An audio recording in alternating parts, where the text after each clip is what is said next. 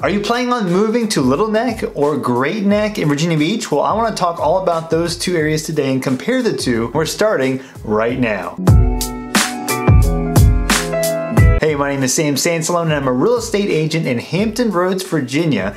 And if it's your first time, welcome! Hit that subscribe button and the bell notification and really the like button. If you like the video you're watching now, hit that like button. It really helps me and it tells the YouTube algorithms that I'm doing a great job. Well, today we're talking about Little Neck and Great Neck. I've mentioned these in different ways before in other videos. I get questions often about these two areas. People want to move to one or the other, but there are various things to factor into each area as far as determining if it's best for you to live in. So that's what we're going to get into today. We're going to get into the neighborhoods themselves. I'll do some drive-thrus and we'll talk about the real estate prices and the cost differences between each area and the school districts and the lifestyle, like what's the general feel of each area. And we'll talk about the amenities of the area too, like what's within easy, quick access to these two places. And I'll do some pros and cons about each area and compare them to each other. And including in those pros and cons will be talk about the jet noise factor and if these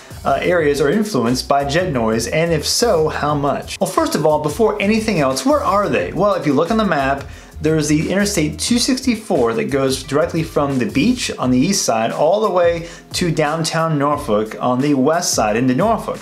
Well, just north of that, in the north central area of Virginia Beach, is Great Neck and Little Neck. And you see those two necks right there. As you drive towards the beach, you'll see Little Neck on the left-hand side. And it's kind of like a big peninsula, like a cul-de-sac, a huge cul-de-sac. And going past Little Neck towards the beach, you'll get to Great Neck, which is just past that on the left also. And as you're driving in these areas, there are a lot of similarities, so it feels like they kind of blend together in some ways, but there are a lot of differences. Now, driving from here to, for instance, Oceana, the drive to Oceana is not that far, especially to Great Neck. Great Neck is only about 5 to 10 minutes or so from Oceana. It's only about maybe 2 or 3 minutes farther to there from Little Neck. Now, you're also close to Town Center, which is only several minutes away also, the downtown area of Virginia Beach. And to the beach, Great Neck's closer, but they're both still between 8 to 12 minutes or so to the ocean front. You're only about 5 minutes away from the closest interstate interchange to get to Norfolk or to the beach. Now for neighborhoods, one thing I'll mention first is that I get a lot of people asking me questions about Little Neck and Great Neck specifically because of the water access. These are two of the most common and popular areas for waterfront that's not too close to the oceanfront kind of vibe. You're getting off the ocean front a little bit, but you're also getting the waterfront access, inlets and river access that you really can't find in a lot of places in Virginia Beach. Well, we'll start with Little Neck. And I talk a lot about the area of Little Neck and the history about Little Neck, and I'll put the video up here specifically about Little Neck, but the neighborhoods in Little Neck, there are some great ones in here, and they span different price ranges. Now, there are a lot fewer neighborhoods in Little Neck compared to Great Neck. Mainly it's because there's just more land in Great Neck than Little Neck. When you look at Little Neck, there are some real nice ones. Some of my favorites. On the low end, you're talking anywhere from 300 to 400. That's the base level, some of these entry-level neighborhoods. For instance, places like Kings Forest and Malibu. These areas are on the western side of Little Neck, but they're right on the edge there. But if you go further up north, the further north you go, the larger the houses are usually, the larger the lots are, the more access you have to water. Neighborhoods like Little Haven, Little Neck Cove, Bishopsgate's on the south end, but also one of my favorites is Middle Plantation, which is on the northeastern side of Little Neck. Kings Grant is one of the larger neighborhoods in here that's on the western side of Little Neck, but there are several others, and you'll see that there's some real nice neighborhoods, and you can almost feel like when you're in this area, it's like it's in a neighborhood that's cut out of a forest. The further north you go into Little Neck, and then they go up to 400, 500 pretty easily, and when you get up into the northern part of the area, it starts at 500, 600 and goes up to over 1 million and really up to over 4, 5, 6 million in some places right on the water. And they start like in the low, like 2,000 square feet or so. They go up to 3,000, 4,000, 5,000 plus. But the meaty area, you're talking anywhere from 2,500 to 3,500 square feet or so. That's most of the houses in here in that middle price range, like 450, 500 to 700. There are a lot more ranch style in here as well, especially on the west side of Little Neck. Most of these are built in the 60s, 70s, and 80s also. That's what makes the ranch style also more prevalent. But if you go over to Great Neck has more land, more neighborhoods, and more everything. There are condos that start even in the low 100s, 2-bedroom condos. condos. Those condos and townhouses can go up to 250 to 300 in some places, and a little bit higher than that. But these single family houses start in the 300 range as well, go up to several $1,000,000. Most of the neighborhoods in here start around the 350 to 400 price range and go up to like 700, 800, and in that same kind of style and size as you would find often in Little Neck.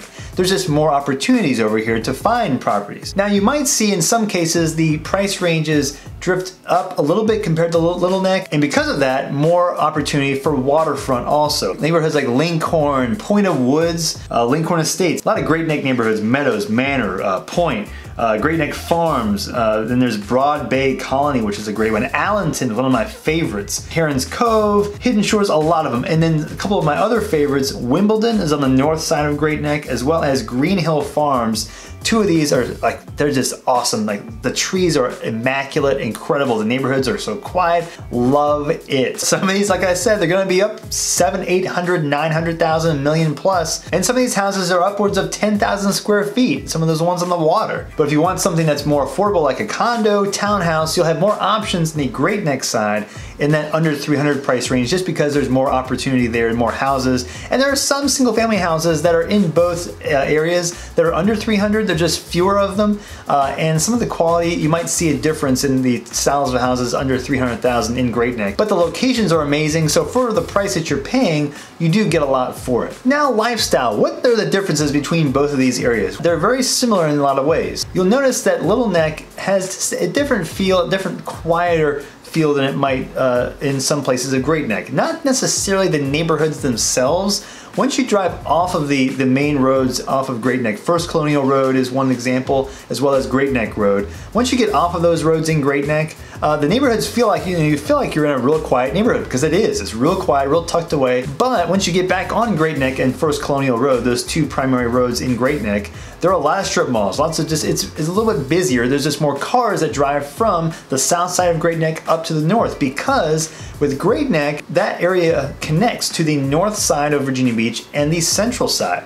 That 264 side on the bottom and the north side near Shore Drive, those two areas are connected by Great Neck. There's also less strip malls, less of everything right in Little Neck compared to Great Neck. Great Neck has its own kind of community there, as far as like there's shopping that's close by. There's just more activity on those main roads, because this whole area is kind of like a glorified cul-de-sac. So when you're driving into Little Neck, you're only going up, especially into the northern spots, if you have to. You don't have any other access to other parts of Virginia Beach. So that really makes it nice for people that are living up in this top area, because there's not as much traffic the further north you go. So if you just want neighborhoods, you kind of just want the tucked away vibe, you might like Little Neck more than Great Neck. Now let's talk about schools.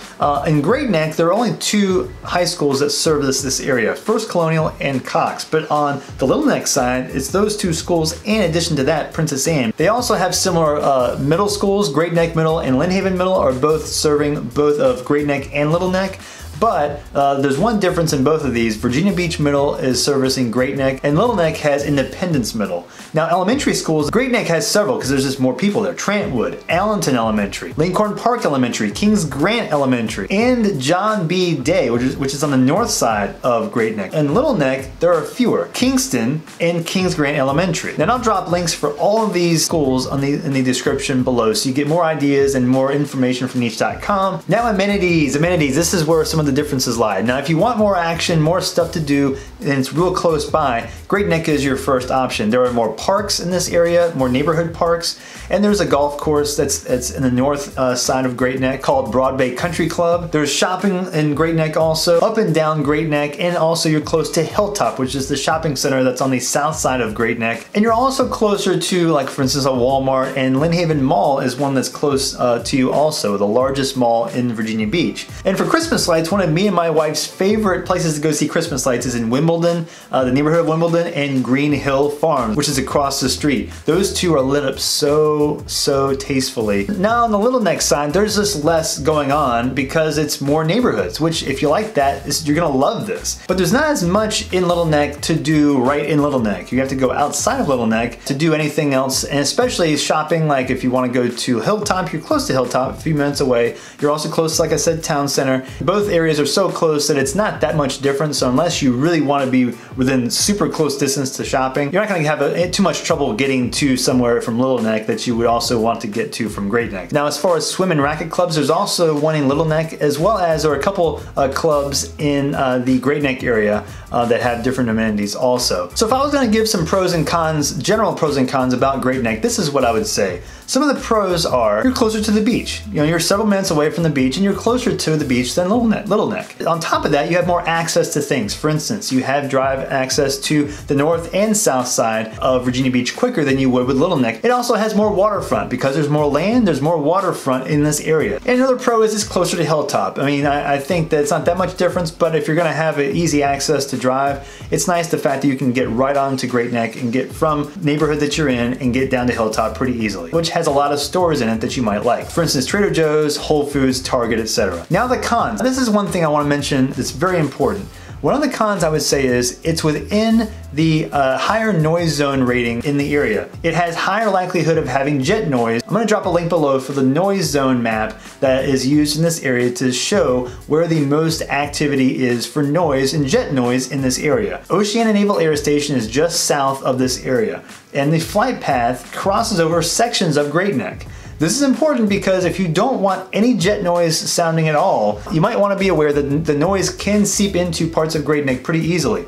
Now, the frequency of the jets is not so much that it's not deafening all the time, but at least once or twice a day is a good chance you'll hear about 30 seconds of jet noise, and it can be really loud if it's close. And so you might be able to have to stop your conversation when you're having a conversation with somebody in that area and then wait for the jet to finish and then come back to what you were talking about. If the noise does bother you, this could be a reason to go to Little Neck compared to Great Neck. Now, locals don't factor this in as much, I would say, because a lot of people here are used to it. But if you're from a different area and you're here for the first time, it might be kind of alarming. Another con is that it is further away from other parts of Virginia Beach. It's closer to the beach, which is great, but it's also further away from, like, for instance, Norfolk, and it's just further away from the rest of Hampton Roads. So you're kind of choosing to be further into the corner of Virginia Beach, and there's a trade-off for that. Now, Little Neck. The pros for living in Little Neck, I would say, number one, it's a little bit cheaper than living in Great Neck.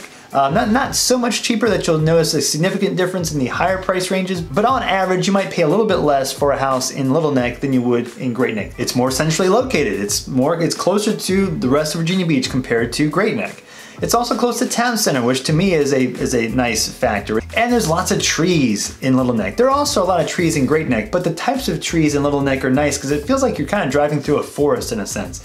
It's really cool. I like the vibe in Little Neck myself. And another pro is that there's no jet noise. So you're just far enough away from the jet noise areas that you won't really hear it at all. There might be some right in the very corner of Little Neck a little bit, but it's not enough to even notice. It's much different than when you're going just farther east into Great Neck. And it's less developed. This is a great thing because, you know, again, it feels like you're just driving through neighborhoods. It's real nice, and if you do want some more quiet and fewer cars, I think this might be a spot that you might like compared to Great Neck. Now, the cons to the living in Great Neck, I would say one of them is your accessibility. Once you're in Little Neck, you have to drive down to get out. So the access to the north side of Virginia Beach is a downside. And because it's a smaller area, there are fewer neighborhoods, which is a bummer too, less options. In addition to that, there's also less waterfront. So if you do want the waterfront aspect, you'll have more options going to Great Neck than you would in Little Neck. And the other thing is you're farther from the beach. So not only can you not get up to the north side, those beaches up there easily,